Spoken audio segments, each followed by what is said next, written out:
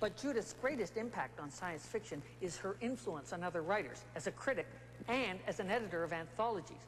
Perhaps her most important anthology is England Swings. This collection of experimental British science fiction had as big an impact on North American science fiction as the Beatles and the Rolling Stones had on North American music. In England Swings, Judith introduced North America to the new wave, a whole slew of angry, outrageous, controversial, dangerous British writers. In all of these collections, Judith is credited as an editor, but a better term might be anthologizer.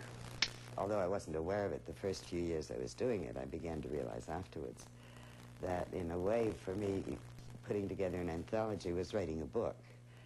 I was using other people's material. It was more like a montage than like simply a selection of these are very good stories, or the very good stories that I happen to be able to get. I would go out and fight tooth and nail for certain stories because they said what I thought needed to be said. Hey, that's what I'm doing. I'm an anthologizer like Judith Merril. Where's that letter? Forget this endless one-sided criticism. A man's got to do what a man's got to do. And so do I. And so does Judith.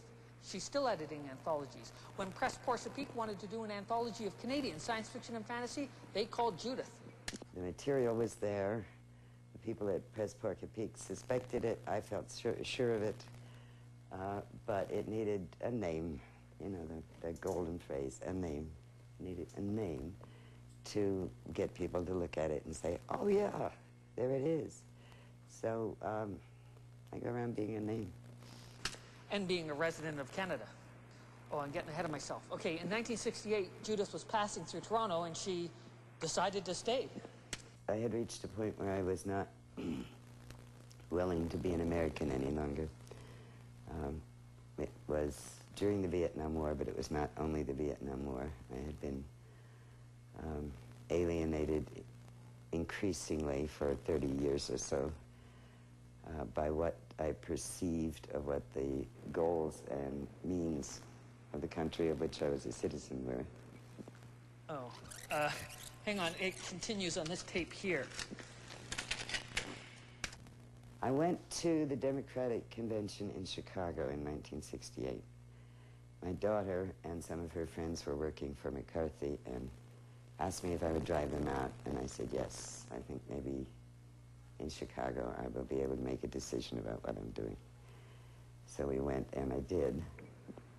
I didn't know I was starting to make the decision when, at the end, in disgust and horror, I said, what do you say we cross the border at Detroit and drive home via Toronto? And it was the year that Rochdale was starting. And suddenly there was a place to go where not only was I not simply escaping to the sort of never land that England was at the time, but this was where the guys who had to leave the country were going. Rochdale was a University of Toronto residence that was turned into an experimental free university by the students. Very 60s, very open. Judith moved into Rochdale with her huge collection of books. Well, I came with this whole science fiction collection, which I really didn't know why I brought with me, except that it had happened over the years while I was doing all these things. And it was sort of like if you have a 16-year-old dog and you're changing countries, what do? You either have to have the dog put away, or you have to take it with you because it's too old to change homes. And I brought the books with me.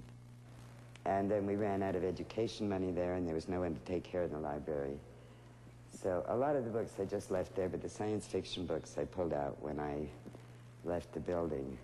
And then Harry Campbell, who was then the chief librarian in Toronto, and who had been very helpful and interested when we started the library in Rochdale, came around to see me and said, I hear you're trying to sell your collection. And I said, yeah, you know a buyer?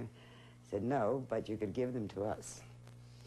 And if you give them to us, we will start a special science fiction and fantasy branch. And then you will still have access to all the books, but we'll take care of them. Right. So that's what happened. The Spaced Out Library opens in 1970 and goes on to become one of the largest collections of science fiction and fantasy in the world.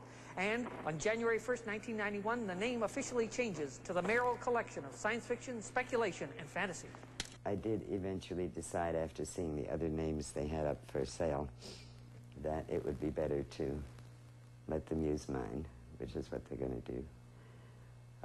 But in the course of my agonized self-appraisal in changing my mind, what I realized was that I am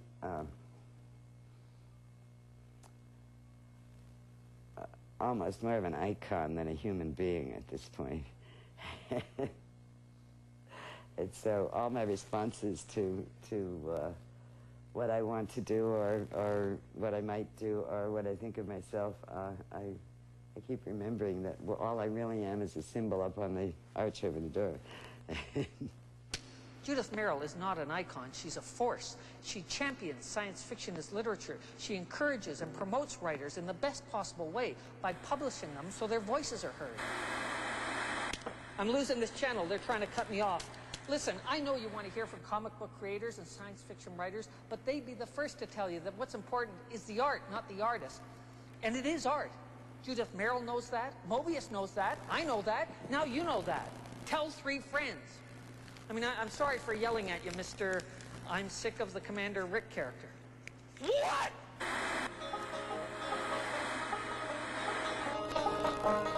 Next week on Second Nature, the defense of North America. Our atomic bombs are too terrible to ever use, and our conventional weapons are too terrible to ever work. Also, what exactly is haggis?